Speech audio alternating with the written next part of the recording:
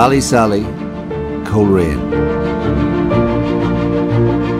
A community of close on 3,000 people has, like the rest of the country, been weathering the economic storm over the last year. This is the end of our time on the estate.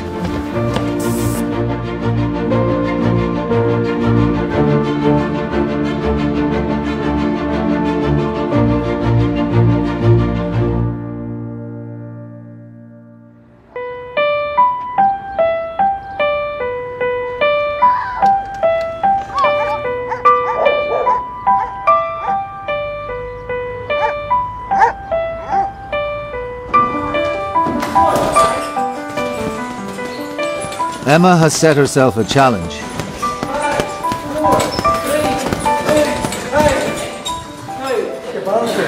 want the same colour yet? We're doing this for 6 weeks to try and train about how it works.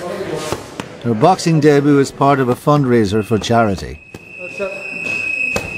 think it's 1.5 minutes, 3 rounds, and then whoever has the most face punches wins that fight. Face punches. Yeah, you heard me. I just seem to be like getting addicted to the adrenaline rush and set myself these crazy challenges. It makes it a wee bit more exciting. I'm not a sit at home, watch TV kind of person. I'm going to get fit to. I'm thinking like, do you know what? When you're sitting there with all those people around you, I think adrenaline will kick in. And hopefully I'll remember to keep my guard up and just keep going. Because if you stop, like, it's not going to be a good scene, is it? I definitely am nervous. I am nervous now.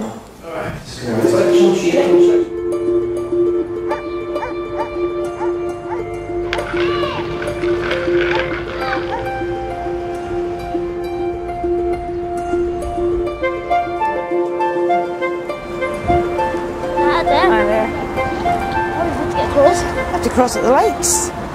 Louise and her 11-year-old son are out shopping for a uniform. Jordan's just about to start secondary school. Hi, we're just looking for a wee Coleraine College blazer. Yes, are we needing the jumper at all? A jumper. Grant, I'll get a wee jumper to put on, all right. On him first. You take this wee top off for me a wee second. It's just nice on you, son.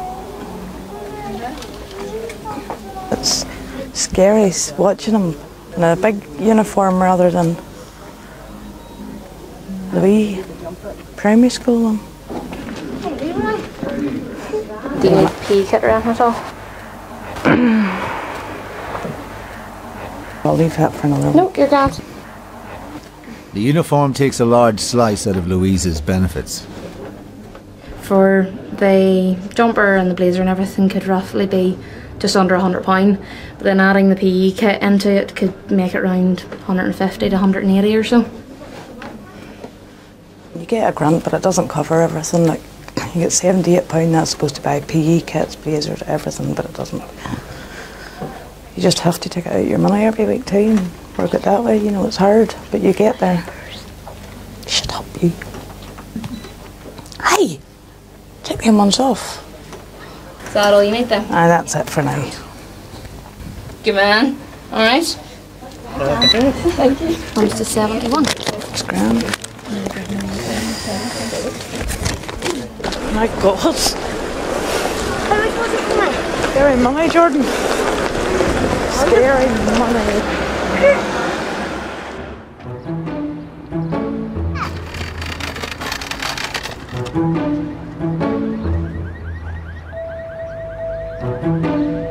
I was about 15 when I met Noel. So I was. I was 13. Maybe 14. I maybe was younger, actually. After 21 years of marriage, Noel and Mandy are still trying to work out the secret to domestic bliss. Ups and downs, just, you know, up and down. Sometimes pisses me off and love me a joy when you can't get him to do anything, but then I just stop complaining and then He usually does it in his own time. He decided he was putting the shower in 2 years ago, so we got the enclosure and the shower and everything else sitting there for 2 years, but just hasn't got in yet. I've done before Christmas. What year? I haven't picked the year yet.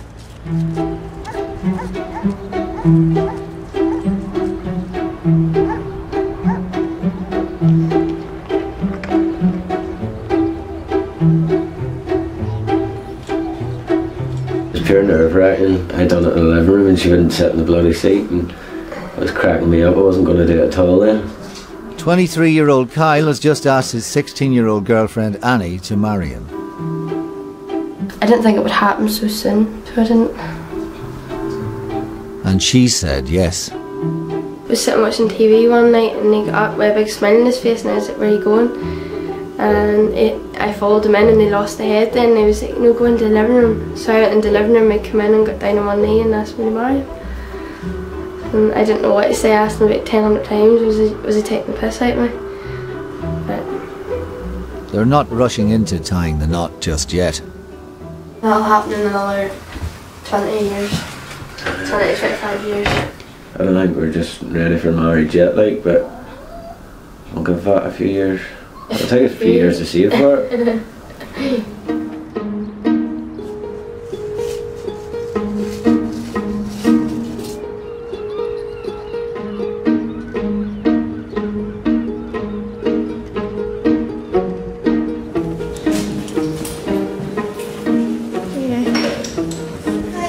Alcohol support worker Emma is back at work. She had to take some time off after one of her clients threatened to kill her. I think, you know, we dealt with it really well, but at the end of the day I had to say to myself, look, project must go on, I suppose the show must go on and you can't just stop. I have a job to do and, you know, I'm not going to let other people suffer just because the actions of one person. And I suppose everything got sorted out quite quickly, you know, the bail conditions were set in place, restraining orders put in place and I felt safe enough. But at the time when I got the messages, I was very frightened, of course. You know, I think it'd be inhuman of me to say I wasn't. The threat to her life jeopardised another life. Around that time I was about 10, 12 weeks pregnant, coming up to 12 weeks pregnant. And I kind of thought, well, it's not just me I have to worry about now, you know, at the end of the day. I'm not capable as I would have been, you know, before if something was just to happen to, I don't know, I suppose it did make you feel more vulnerable because you were in a totally different situation.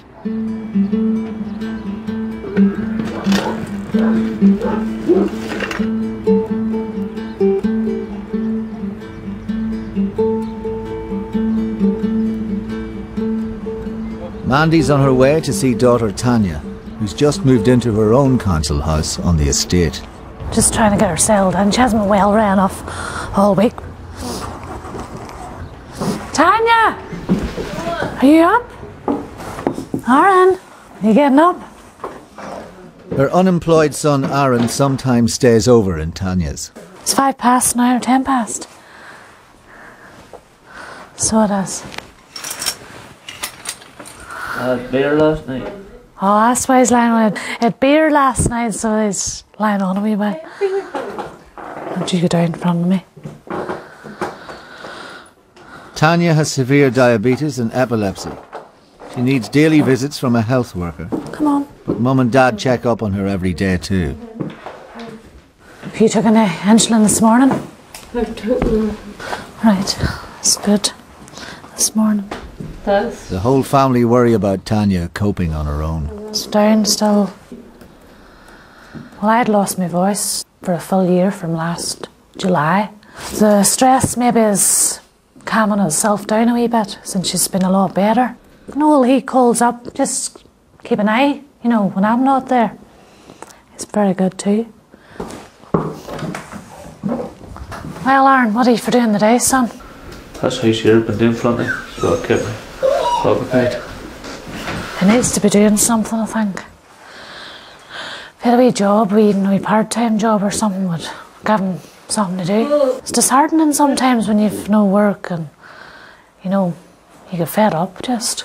But then there's no jobs really out there for young ones now. Not enough everybody I know's out work. There's hundreds in for interviews and things. It's hard to get a job. It's the same thing every day. You're doing the same thing, same stuff on the TV as well. Jeremy Kyle. Flat on hat.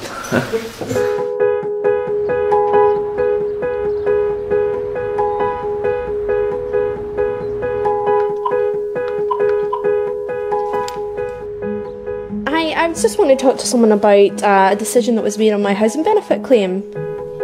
Single mum Emma has just discovered the government has stopped paying her rent. I got a form last week to put in my last 5 pay stubs, which I did, and I got a letter back saying that I owe £200. How has that changed so much when I just got a letter saying that I was eligible less than like a few months ago? She's received a pay rise at her part-time job in a local cafe. But because she's earning an extra 30p an hour, she's no longer entitled to housing benefit. Okay. Alright, thanks. Bye. I love him. He was such a nice man though too. I don't want to be like, because they're a bunch of idiots. And he's like, no, sorry, we don't appear to have that letter on file.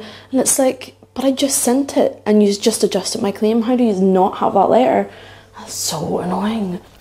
I am contributing to, society, my community and things. I'm not just sitting at home saying, give me free rent, give me a free house, you'll pay my food and lodgings for me or anything like that. I'm not saying that. Like, I do want to work. And if they just stop putting up these frigging barriers and frustrating me to make me want to just quit my job, like...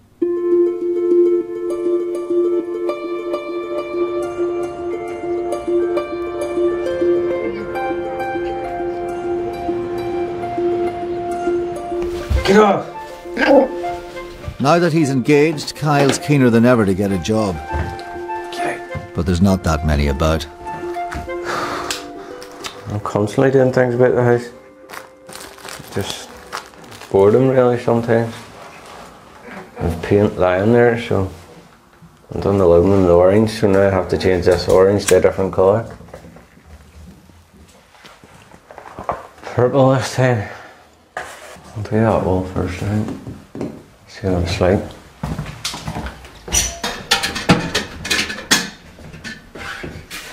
Just started to change my life a wee bit. I'll definitely settle down a bit, like, compared to what I used to be. I'm only about 19 or 20. Through depression and personality disorder and stuff, and I basically just wasn't happy with my life. So I wanted it to end, and then on more than one occasion I was near dead. Like, the very first time I tried to hang myself. Tried to kick the stepladder away from me, but instead of the stepladder kicking away from me, it just kind of slid along the ground, and then I sort of was able to get it again, and then I was like, fuck that, that's too hard. There's no easy way out, like, so.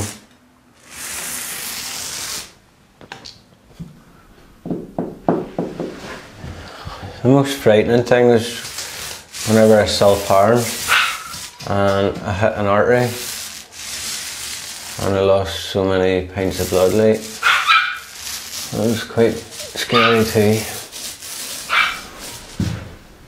After I'd done it, I used to get my dad to take me to the hospital and get stitched up. Well, it was kind of stupid, like, what I put them through. There's always light at the end of the tunnel, so there's always help there. You just have to want it. I don't do any stupid things anymore. It's too much to lose.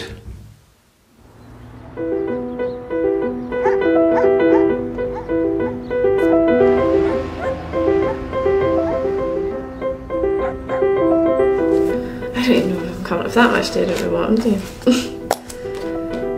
As she's about to go off on maternity leave, Emma has to deal with some shattering news. I'm just trying kind of to fill you in on what's going on. I was already finishing then on Friday for maternity, but I won't be coming back. They kind of let me know last week that unfortunately they're going to have to make me redundant. So really when I finish this week, that's it. The charity she works for has been forced to close the entire project, and Emma will be out of a job. There's no money in the funding package around kind of sick leave, maternity leave, to, you know, even for money to pay somebody else to come in and cover me.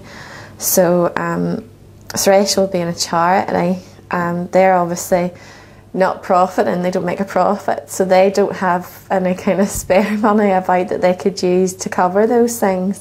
You know, it'll be scary to think that I'm telling people this week and I don't know what kind of effects that's going to have on them for next week, and I won't know because I'll not be here. Once Friday comes, my phone literally will be off and that's it.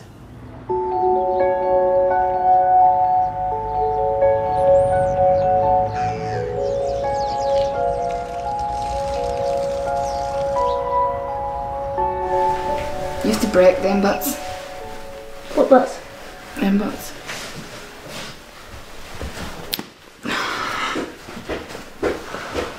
You sure you have to? 15-year-old Kellyanne isn't thrilled by brother Jordan's new school uniform. Oh, it's alright. Right now I've got to take off my... It's a harsh reminder of a new school year. Just know what's coming soon, like, and I really can't be bothered. But don't want to see that. Oh! Kellyanne is dreading another year in her own school uniform. I know I have to, so I'm just gonna have to. But I don't want to, because I'll have to get up early again. Well, I wasn't up to 12 today, but that was different.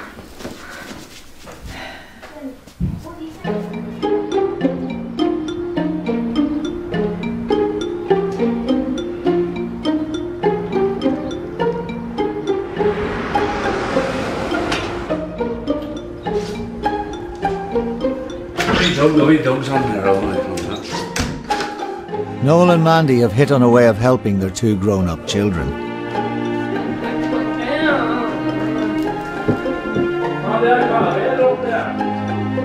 Aaron has become Tanya's official carer. I know Aaron's here, I'm at peace. And I'm the same. Tanya would rather have somebody she knows, her family. I'm excited for that though, down there and seeing them.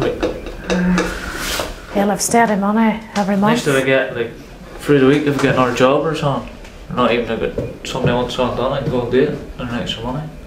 Aaron's going to look after 16 hours a week and he's going to come off the dole and get paid. He's going to get paid for it as a job for caring for it. So it gets him off the... The diabetes kind of thing's alright. It's the epilepsy and the walking, shaking. Oh, I think it would be good for Aaron because, as I say, he's been looking after Tanya, he's been helping us out anyway, so he may as well do the caring as bring a stranger in. And it's like going to be a job to him, and he's only going to be doing it 2 nights a week. So the rest of the week is his own. There's probably other folk in similar situations. You just never see it. Aye. I just bar away. There's no basket in this house. Oh, there is. No chance of getting one. Look at this. He's been peeing over that floor anyway, I see. They're just staying here. If that never happened to Noel, I don't know how I would cope, trying to keep everything together. And having the same, I don't think he could do without me. He said he could, but I don't think so. You know.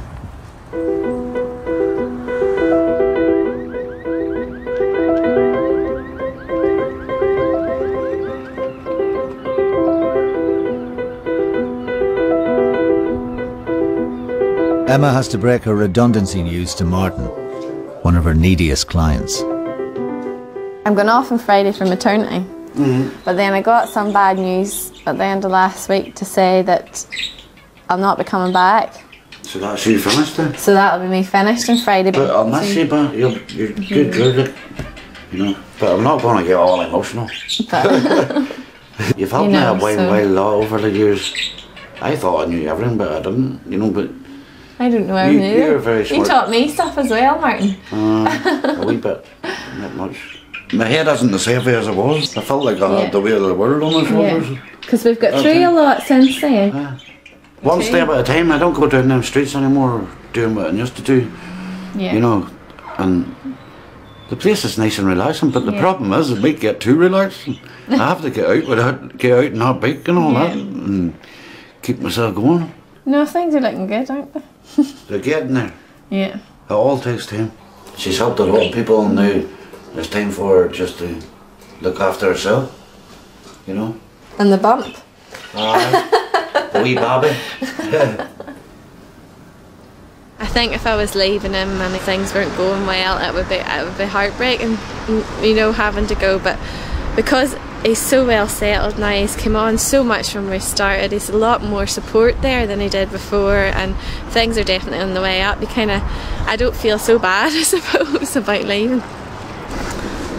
Probably more emotional than I thought I would be. I think it's just because I'm finishing, and like for the last 2 years this has been my life, really.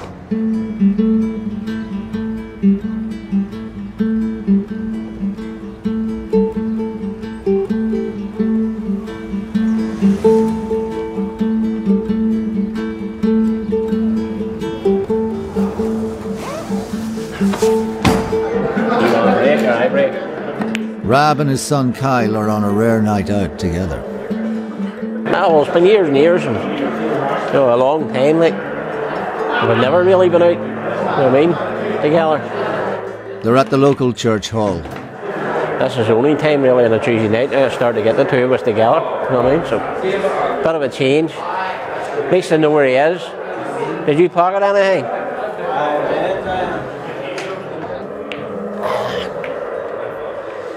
It gets me out of the bush in here now. It gets you socialising with other people too. We got a lot of friends up through here as well. Like, gets you practice at your darts or practice at full as well.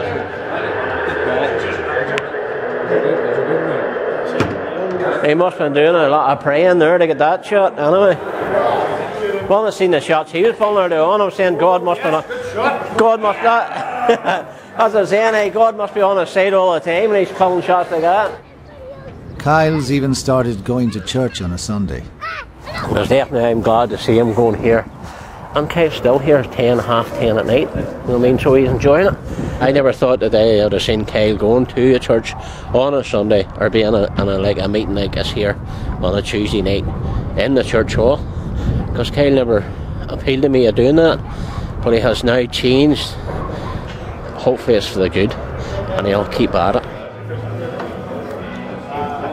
He has proved me wrong.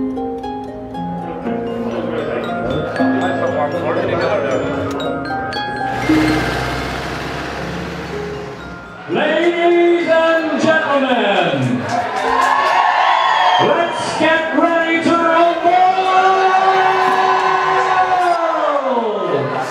After weeks of training, Emma is ready to test her boxing skills.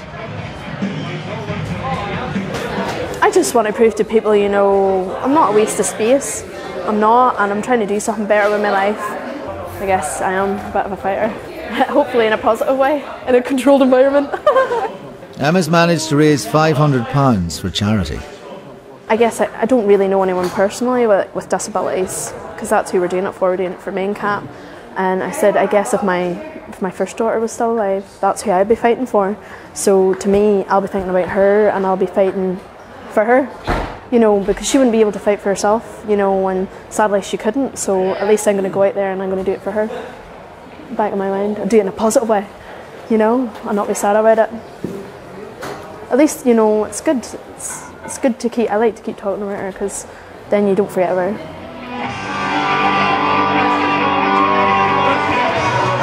Fight number 4. Ladies and gentlemen, please welcome into the ring.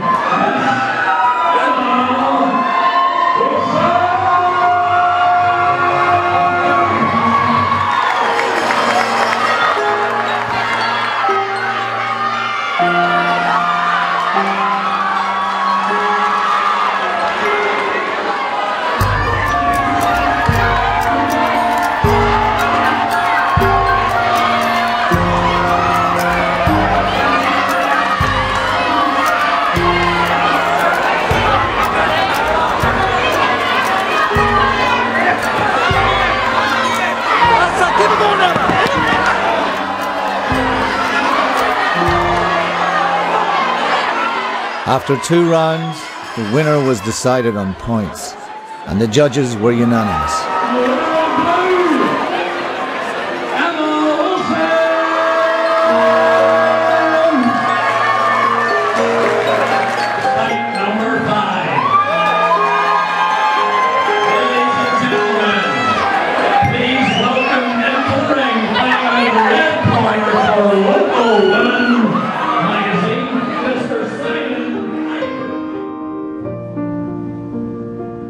It's been the toughest of places to be in the teeth of an economic storm. By the end of our year on the estate, Jimmy and Denise have been forced to drop the price of their house again for the sake of their daughter Lauren. Martin continues to battle the booze without Emma. And Kyle remains on the lookout for a job. But the spirit of Ballysally has shone brightly throughout. Look at that, isn't that a lovely view? That's so nice. Emma started university and passed her first assignment with flying colours. Noel's on a DIY row. He's finally putting in that shower. Bath it. Sure. So that's 2 projects on the job. Kitchen and bathroom. Well. Bye-bye. Oh, God. It's a new chapter for Jordan. Be moving. 2 seconds, just leave it for time. And Kellyanne has made a decision. Whenever I said to people, oh, start school Monday, they're like, aye, me going. I actually couldn't get to sleep till like after 1 o'clock. I know, because my stomach was in knots, like. And I know, as soon as I go and meet you see, they'll be like, you have too much makeup on, take that eyebrow bar out, wait you see.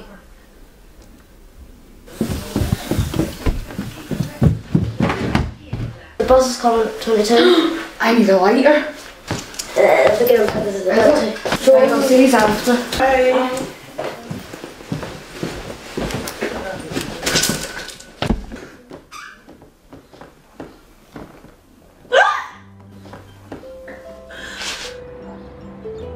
Thank God, relieved. They're all away. Good peace.